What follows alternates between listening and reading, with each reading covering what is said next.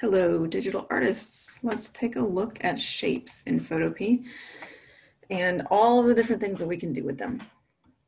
So I'm going to go to a new project. I am going to leave it at its 1280 by 720 pixels, 72 DPI is fine, white background is fine.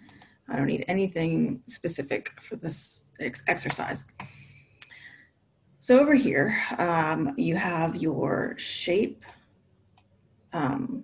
tools, and probably it's going to look like a rectangle first, which we did for our very first exercise, which was to drop in some rectangles. And your default color up here at that point was red.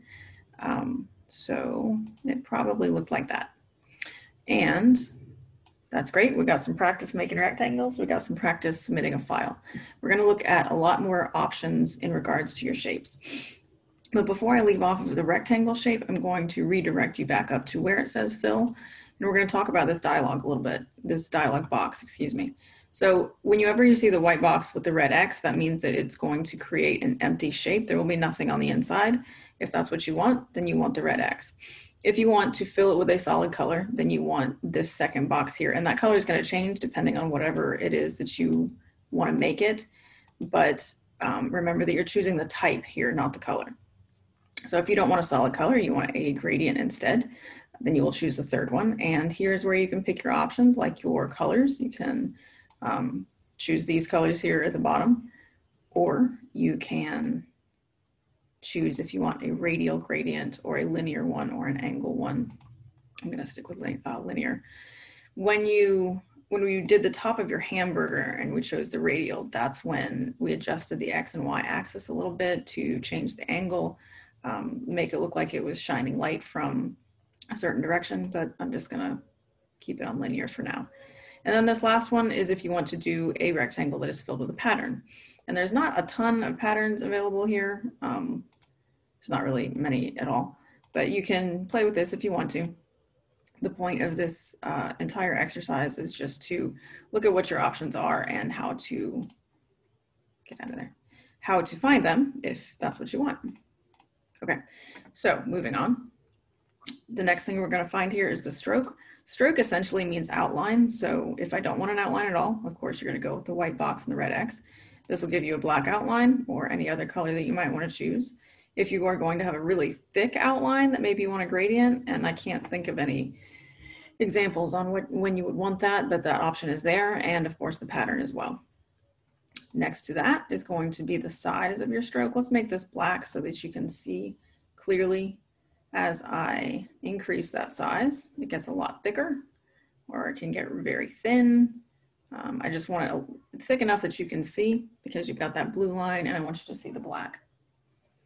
All right, so moving across, let's say you were doing a line instead of a rectangle.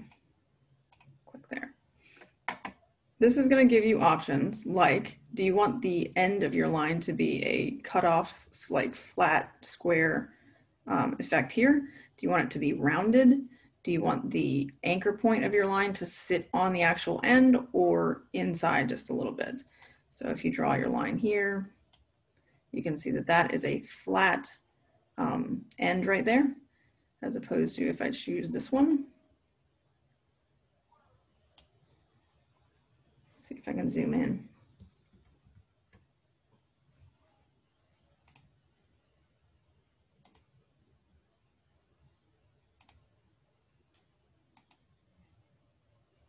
So it's hard to see. I might have to zoom in some more, but you can barely make out, if I can get out of this dialog box.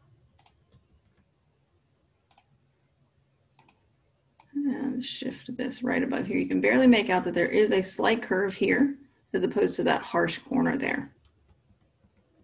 Okay, so backing out and going back to my shape options. I am on rectangle. All right, so if I click a free, that's going to allow me to stretch it as I want. If I click a fixed ratio, it's going to give me a square no matter where I drag my mouse. It will be a perfect square. And then that is going to give me a fixed size, just as it says, that I can move around. And with a fixed size, you can go in here and Be very specific about what size you want. And it'll give you one that's to that specification. So corner radius is set at 0, which means it's going to be a hard corner as opposed to a rectangle that you wanted a softer look on your edges. You can make it a corner that is rounded. You can make it a corner that is really rounded. Oops. Why did that? There we go. And you can adjust those. So there are my rectangles, and all of those actions have created layers. So I've got quite the list over here. Now in the past, we have taken any layer that has this little box on it and we have right-click and rasterized. Here's where I'm going to explain a little bit about what that does. Everything so far, we have created data on how exactly that line or that rectangle is formed. Rasterizing that is going to basically change it from an item that has data on its shape and just turn it into flat pixels. And the reason we've done that in the past is so that we could fill it with a color or a gradient or something to that effect, where we didn't plan it out at first. But if you wanted to fill it using the paint bucket or do some other, like the eraser tool, things like that, then you would need to rasterize. So I don't particularly want to rasterize. I don't even really want to keep all of this right now. So I'm going to shift and highlight all of this, drag it all to the trash can, and we're going to move to a different shape.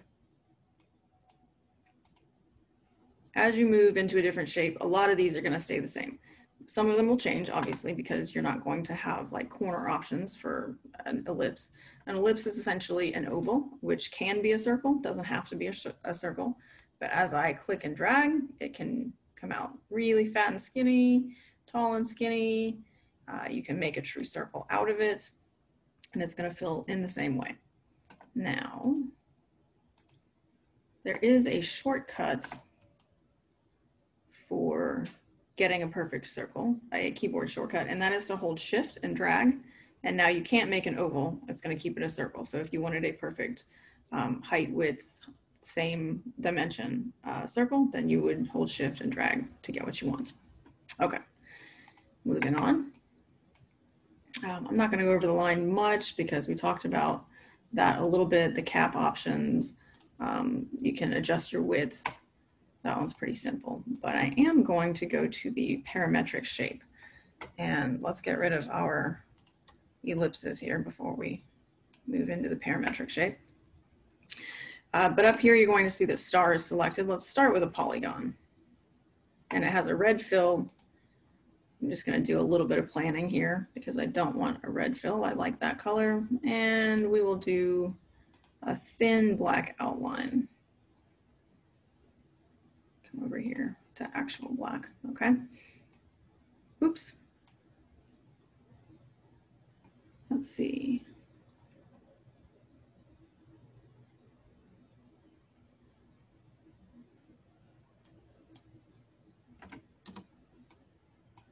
Why am I still making circles?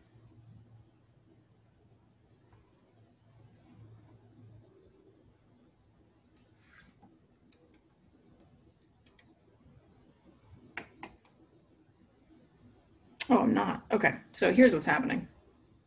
I'll move this back to the center so that I can show you.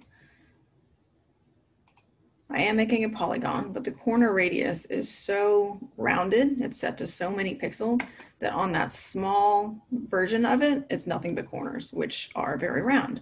So if I bring that back to something that is much smaller, then you can see the polygon shape at a much smaller size. And I can change the sides to have a lot more. We'll put that down to just 2 so that that is pretty sharp. And you can see how that would look there. What else should I change here? We can go back to polygon and make it a star. And this I really enjoy playing with. Let's change the color here so that it stands out a bit. I'm gonna pick like an orange, I think. All right, so let's talk about this star. First of all, it has 16 sides. If you wanted to make your traditional 5-pointed star, Here's where you would adjust that. But I really like this kind of sunburst star looking thing here.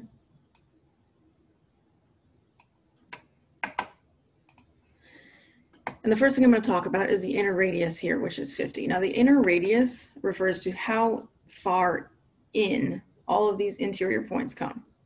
And if I'm going to make this 25, watch how it changes.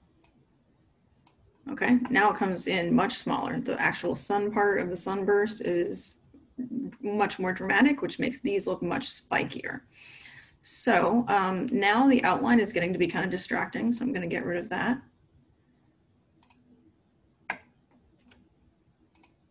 Oops. And you can see how that changes to be just the orange star without the black around it. Maybe I'll leave that right there. All right, what other kind of stars can we do? We'll change this to less sides. 8 would be fine. We can raise the corner radius to 30. And now you can see how that changes.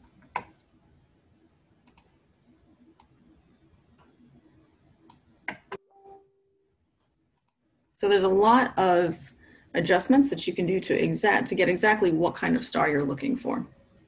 All right, last one we're going to go over is a spiral. And I always love the fact that you could just like drag and create a spiral. I don't want it to be orange though. I think I want this one to be black.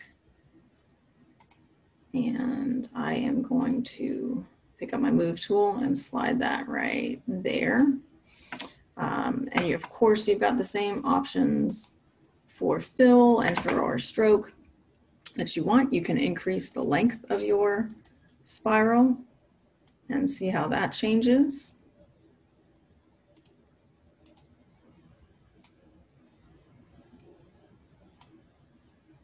So there's a lot that you can do to create exactly what you want. All right, and that is essentially the overview on how to create shapes, adjust shapes, and just kind of play around with it. So I want to see what you can do. Experiment, try different things, save a couple different things if you like them.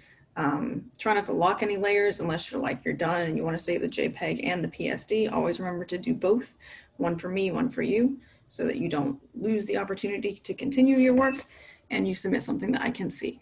All right, happy creating.